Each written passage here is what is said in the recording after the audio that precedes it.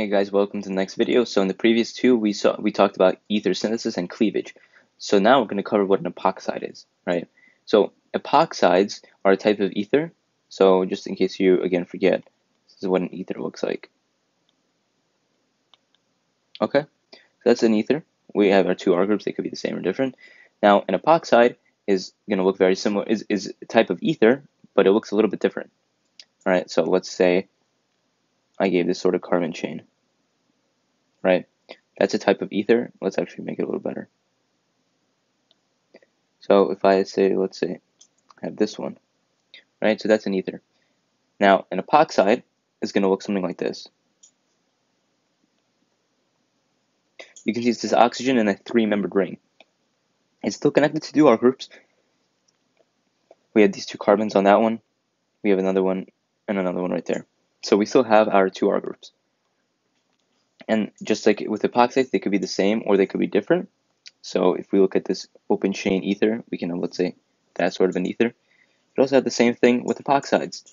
All right. So how exactly do we make an epoxide? Well, there are a couple ways. So let's see this. First, one of the reagents you guys will learn is called MCPBA. Okay, MCPBA. And so if you're wondering what this looks like, and they could show you the structure perhaps, so maybe it's a good idea to know what these reagents are. It's going to look something like this.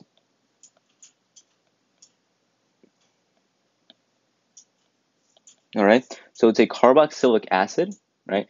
But instead of an H here, so instead of having this,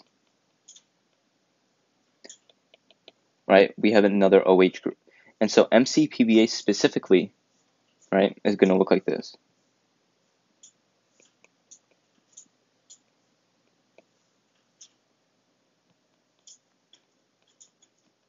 Right, and that's MCPBA.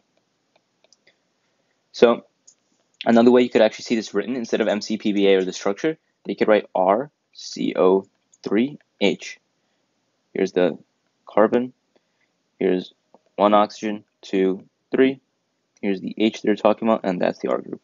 All right, so definitely know that RCO3H is another way of saying MCPBA. Okay, so let's see an example of how this works. So MCPBA, right, or any of these reagents that create epoxides, have to work on double bonds. Okay, so let's see this right here. So I'm going to draw a ring. Here's a double bond. And I'm going to write MCPBA. And all you would have to do is draw this.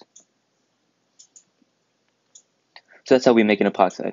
Now, the stereochemistry is something to consider because that is what trips people up a lot. So now let's change this example. So what I'm going to do is I'm going to add a methyl. All right? So how would we change our answer now? So one thing to keep in mind about epoxides, the bond that we form to the oxygen, those two bonds, it must be the same stereochemistry. So that means they have to be both wedged, right? They could also be both dashed, but they cannot look like this. It's a very unstable ring, okay? So we cannot have that. So let's say I make these all wedged, right? So if those are wedged, remember we still had a methyl on this carbon, that would turn that methyl dashed. All right? And so that's how we would have drawn that answer. You could have also had the other enantiomer, so we could have drawn this.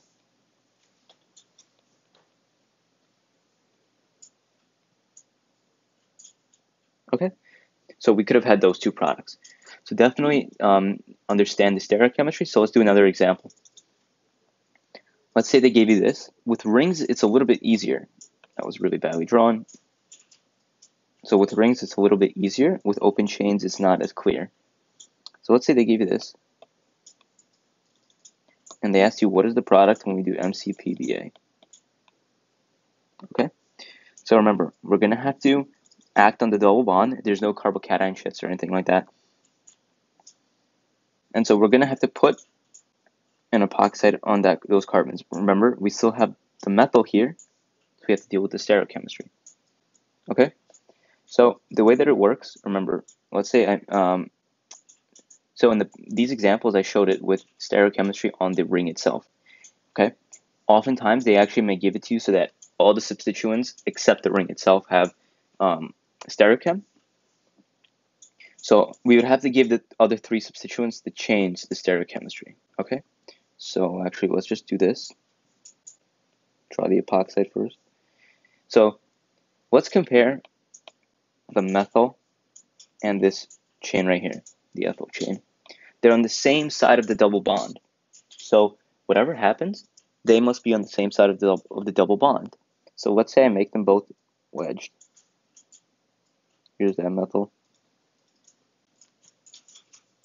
And here's this other one. And so we have this. That was really badly drawn also. And so now we have that. Okay? Now, how about this one? Well, remember, it's opposite side of the double bond, so we have to give it the opposite stereochemistry. So if I made those wedged, this would now have to be dashed. Okay? And so that's an example of how we can make epoxides. And again, we can have the other enantiomers. Okay? So always watch out for that one. And so let's say they gave, well, actually, no, let's just do another example. So they give you this MCPBA, right? Or actually, let's practice remembering RCO3H. And let's say I'm going to give the epoxide itself stereochem, so I can give it a wedge plus the enantiomer, right?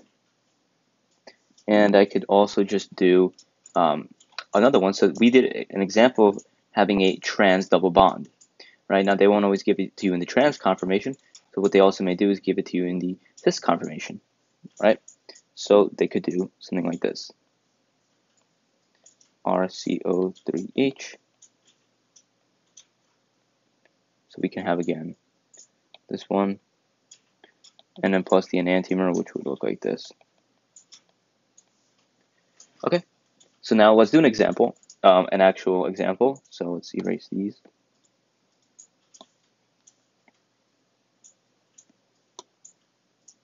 Okay, so let's see.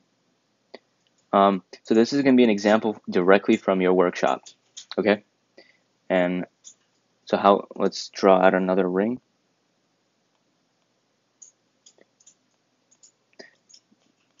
This is the workshop quiz, sorry, not the actual like in-class workshop.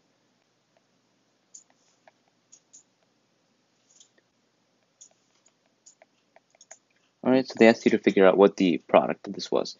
So we have to do MCPBA, that's the first step. Okay, so remember, the stereochemistry of the epoxide itself has to be the same everywhere. So let's say I chose it to be wedged. That means the methyl there would have to be dashed. Okay? Now, what they gave is NaOCH3 over CH3OH. Now, what this is, remember, NaOCH3, Na gets a plus charge, cross it out. OCH3 gets a minus charge. Now, this is a base, and so this is going to bring me to the next thing. So we just covered epoxide formation. Now what we're going to have to do is epoxide openings, so we can open epoxides. And there's a little mnemonic to help you guys called BLAT. So it's going to be base, least, acid, tertiary. Alright, what this means is if you have a base and you're opening an epoxide, you have to attack the least substituted carbon. Okay, and what this is going to do, it's going to do an SN2 reaction, and SN2 causes an inversion. Okay, so we're going to attack our least substituted carbon, which is right there. This is going to kick out that water, not the water, sorry, the oxygen. It's going to break that bond. So we still had this stereochemistry remains the same. Let's get to a minus charge, but now we have a dash here, OCH3. And then this is why we have the CH3OH. This is going to take a proton. And now we're going to get this product.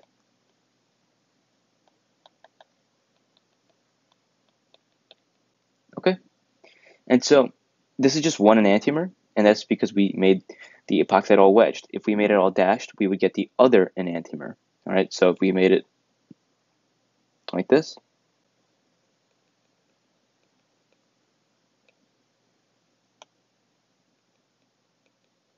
right? And so remember, the base is going to attack the least substituted,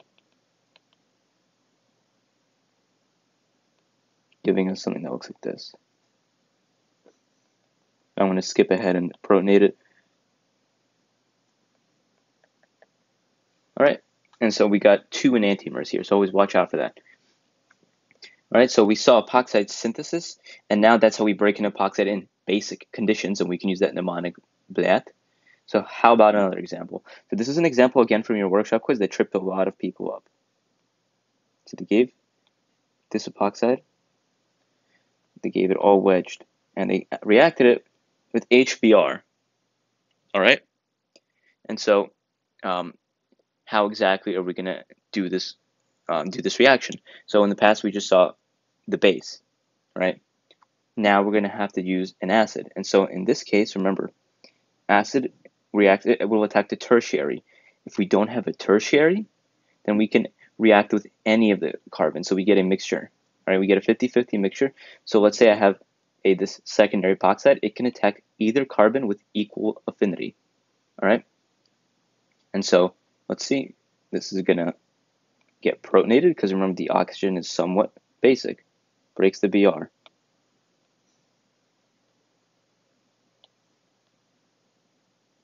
This gives a charge. Now we have Br minus, and so this is again going to do an SN2, so it's going to cause an inversion. So we can pick either carbon, doesn't really matter. All right, and we're going to get OH and an inversion, so Br. All right, now here's the thing. All the products were given like this.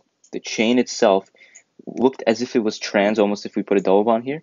Well, if we put a double bond here, it looks cis. All right, so that's the key to tell you that we have a bond rotation. Okay, so what we have to do is now rotate a bond, and we can pick any of them. Let's say I'm going to rotate this carbon right here around that bond. All you're going to have to do, redraw it the same for the other half, for one half, the one that you want to keep the same. And now we're going to flip the methyl up, and the Br is going to be down now, and opposite stereochemistry. You're going to get this. All right, and so that was one of the answers. The other one would have been if you just rotated the OH, right? And so we're going to get something that looks like this.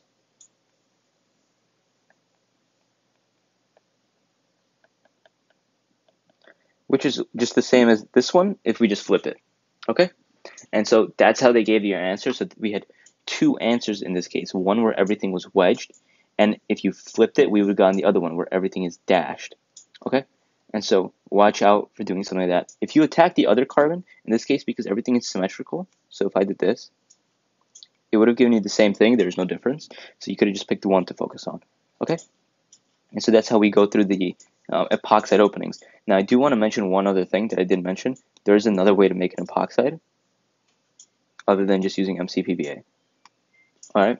So if you remember back to when we were doing exam 1 stuff, right, we could have something like this. Double bond, right? And what I could do is I could react it with Br2, H2O. And remember, this gives anti-stereochem. So let's say I put a methyl there, just so we can visualize stereochemistry. So let's say I'm going to make remember we had this ring intermediate, the Br.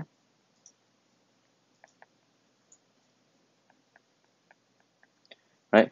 And so we're going to get this. Now, remember in this 3-membered ring intermediate, we have to think about which one is going to get attacked, right? Are we going to add the OH to the least substituted, sorry, the H2O to the least substituted, or the more substituted? Well, it's going to attack the more substituted. This breaks, giving us this, and remember, it does create an inversion.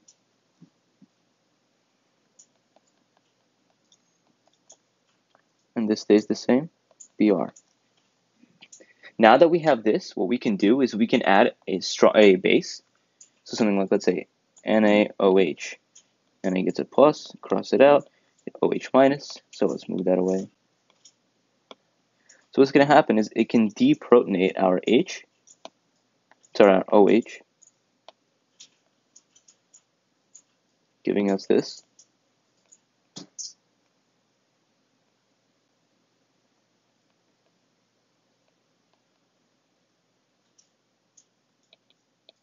And then we have a good nucleophile. And this is an example of an intramolecular reaction, right? So this is going to attack that carbon and cause an inversion, giving us this. All right. Now remember, we have to have the epoxide the same stereochemistry for both bonds. If, let's say, for some reason they started you off with a molecule like this, right? So if we use that halohydride formation thing, we would have gotten what we just did previously. But let's say they gave you something like this. Now we would have a problem because we would form the epoxide like this if you tried to do it. Still be dashed here, but now we get the inversion, get wedged. It's extremely unstable, that won't form, all right? And so that's just something to watch out for. Usually there'll be another BR next to it that they could make you change instead, all right? And so in this case, we're not going to form an epoxide. So you're going to get no reaction, okay?